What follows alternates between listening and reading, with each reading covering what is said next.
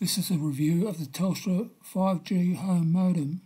Under the modem, you have the power indicator, 5G indicator, mobile signal indicator, Wi-Fi indicator, internet indicator and phone indicator.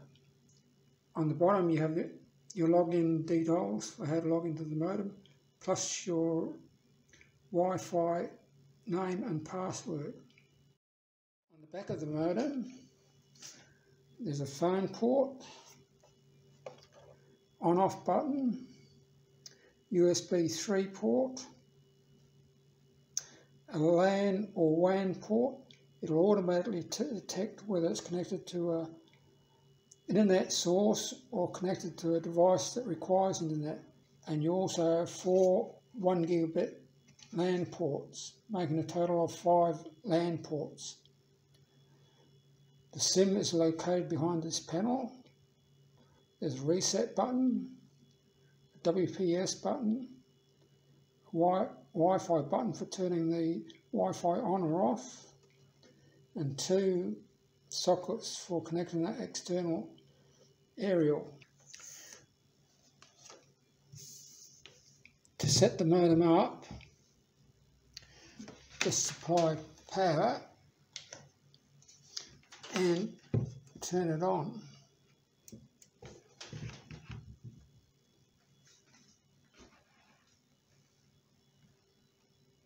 In the box you get a instruction booklet, a safety and health information pamphlet, and a fridge magnet with the Wi-Fi details on it. This takes about 2 minutes, so I've speeded this section up.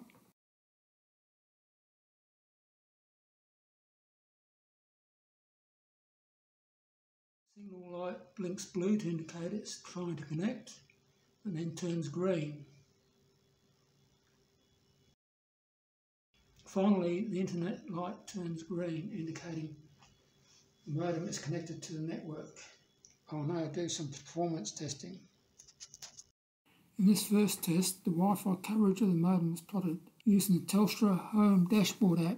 The map was then compared with 2 earlier Telstra modems maps. These maps indicate the modem has better Wi-Fi coverage. The next test measures the Wi-Fi link speed of the modem, both close to the modem and in the room with the worst Wi-Fi coverage. The speeds were then compared with the Arcadian version of the Telstra Smart Modem Generation 2. The tests indicate there's very little difference in speed between the modems on the 5 GHz Wi-Fi band, and the AW1000 was slightly faster on a 2.4 GHz Wi-Fi band. The speeds will vary greatly depending on the Wi-Fi capabilities of the device used. A Samsung Galaxy S9 was used for measuring the speed.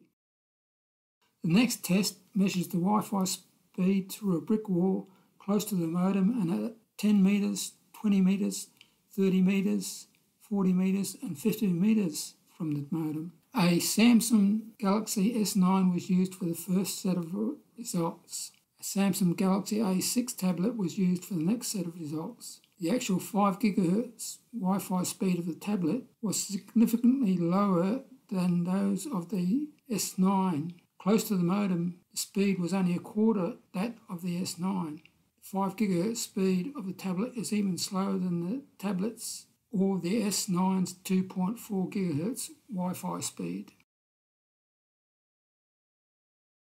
The next test measures the internet speed of a Wi-Fi device close to the modem and in a room with the poorest Wi-Fi coverage. The testing device was a Galaxy S9.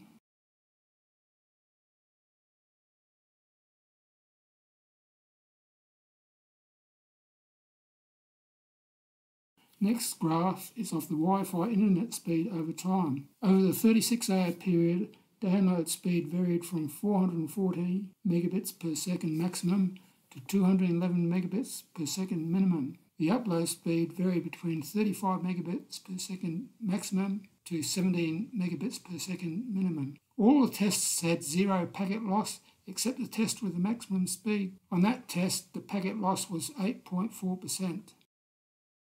Next, I will show some of the settings that are available in the modem's GUI. The LAN IP can be changed. There is also a selection of DNS servers to choose from.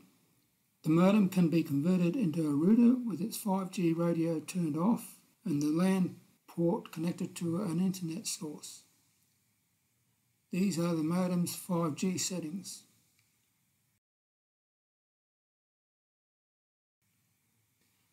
The modem has one of the easiest to use parental time scheduling controls I have seen on any modem or router.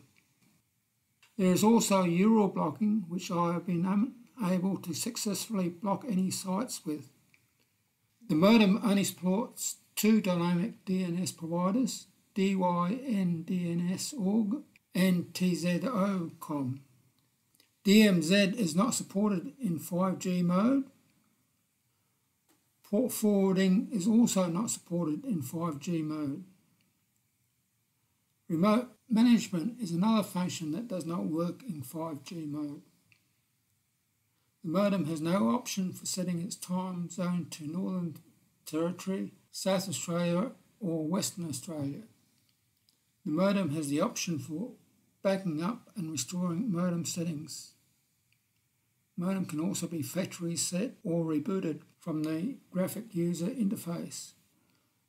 USB hubs can be connected to the modem's USB port. As well as supporting USB drives, the modem also supports USB printers.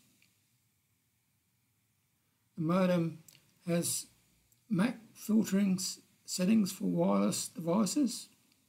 The modem also has settings for Wi-Fi scheduling. Most of my Wi-Fi devices don't support the high internet speed. Some of the Wi-Fi devices have a slower Wi-Fi speed when connected to the 5G modem's Wi-Fi than when they were connected to the FDN modem's Wi-Fi. And most of my security cameras won't work because the Telstra 5G service does not support servers. So although the Telstra 5G service is much faster than my old 48 megabits per second FTN service, I will be returning the modem at the end of the month's free trial period.